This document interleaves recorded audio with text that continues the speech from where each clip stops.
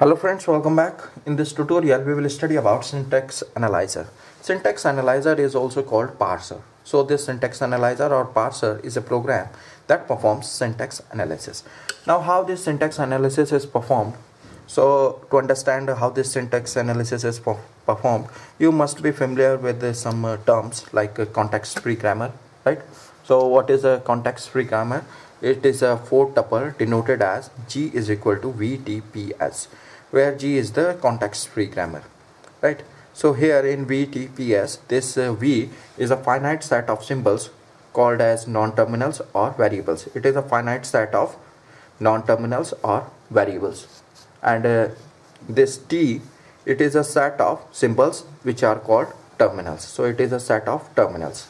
And P is the set of production rules, right? Or you can say that P is the set of productions. And S, it is a non-terminal symbol and it is called as start symbol, right?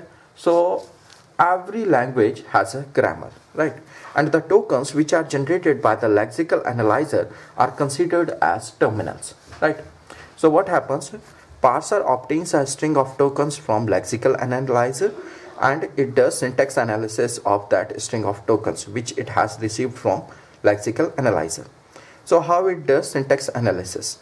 So the parser which obtains a string of terminals from a lexical analyzer, it verifies whether or not this string of terminals can be generated by the grammar of the source language.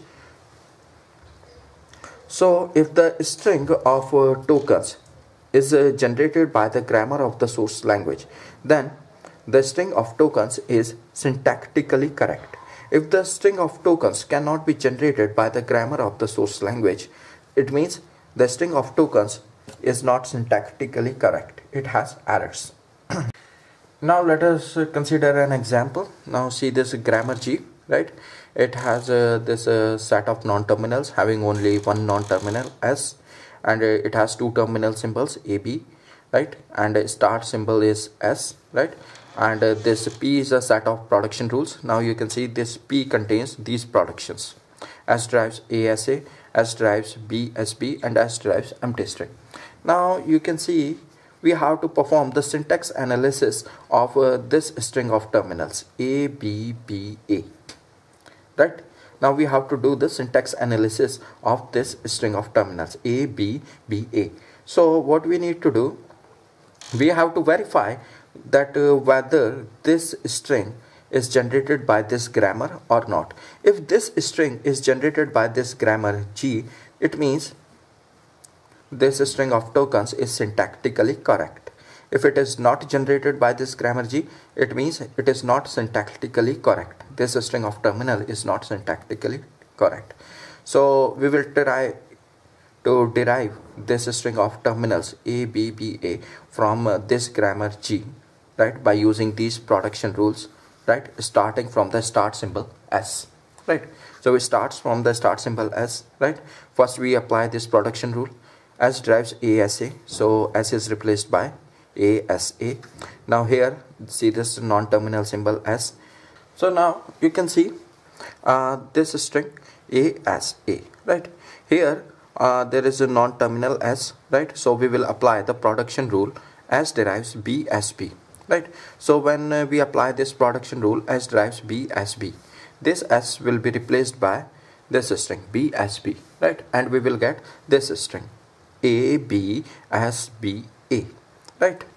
Now here see this non-terminal symbol S, right?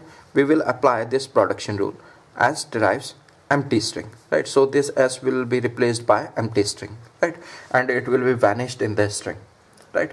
So we will get this string of terminals A, B, B, A, right? So this string of terminals A, B, B, A, it has been generated from this grammar G, right? You can see its derivation here. This is the derivation of this string A, B, B, A, right? So this string of terminals A, B, B, A, it is syntactically correct because it has been generated from this grammar G. Now see, the parsers are of two types: top-down parser and bottom-up parser. Bottom-up parser performs bottom-up parsing, what is bottom-up parsing and how bottom-up parser performs bottom-up parsing, that we will study later, right? In this tutorial we will study only about top-down parser. So what the top-down parsers do, they do top-down parsing. And what is top-down parsing? The top-down parsing attempts to find the leftmost derivation for an input string, and which is equivalent to constructing a parse tree. For example, consider this grammar: as derives a, b, a derives a, and a derives empty, b derives b. Now see the leftmost derivation of this string of terminals a, b. So we will start from the start symbol s. So we will apply this production rule: s derives ab, right? Now it is the leftmost derivation. We are performing the leftmost derivation of this string of terminals a, b. So the leftmost non-terminal is a, right? So first we will apply production rule to the leftmost non-terminal. The leftmost non-terminal is a. So here we will apply this production rule to this non-terminal a, right? A derives a, right? So here a will be replaced by a. Then we will get this string a, b, right? Now in this string what happens, we will find leftmost non-terminal, right, and apply production rule to that non-terminal. So here the leftmost non-terminal is a, right? So here we will apply this production rule: a derives a. So this a will be replaced by a, right? Now we have this string a, b. In this string again we will find the leftmost non-terminal. Leftmost non-terminal is this a. Again we will apply a production rule: a derives a. So this a will be replaced by a, and we will get this string a, b. Again the leftmost non-terminal is a. So here we will apply the production rule: a derives empty, right? So this a will be replaced by empty string. So we will get this string a, b, right? Now we will see in this string the leftmost non-terminal is b. So we will apply production rule to this non-terminal b. So here we will apply this production rule: b derives b, right? So when we apply this production rule, this b will be replaced by terminal symbol b, and we will get this string a, b, right? So this is the leftmost derivation of this string of terminals a, b. Now we have seen the leftmost derivation of this string a, b by using this grammar. Now we have to construct the derivation tree for this string a, b by using this grammar. So first we will start from start symbol s, right? This start symbol s will be the root node of the derivation tree, right? So first we will apply this production rule: s derives ab. So the children of this root node will be ab, right? Now here in ab you can see the leftmost non-terminal is a, right? So here we will apply this production rule: a derives a, right?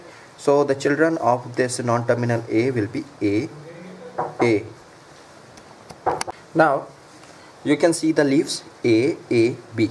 The leftmost non-terminal is a, right? So here we will apply production rule to this non-terminal a, that is a derives a.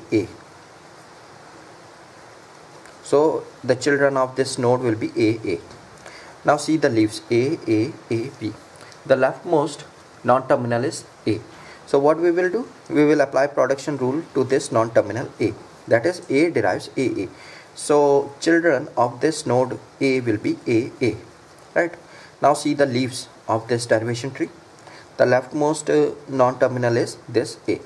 So we have to apply production rule to this. So I will apply this production rule: a derives empty, right?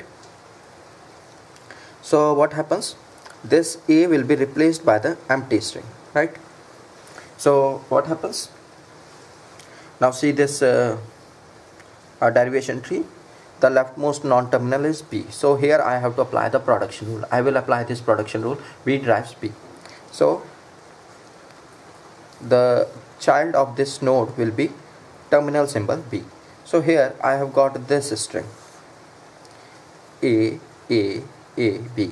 This empty symbol will vanish, right? So here I have got this string of terminals A, A, A, B.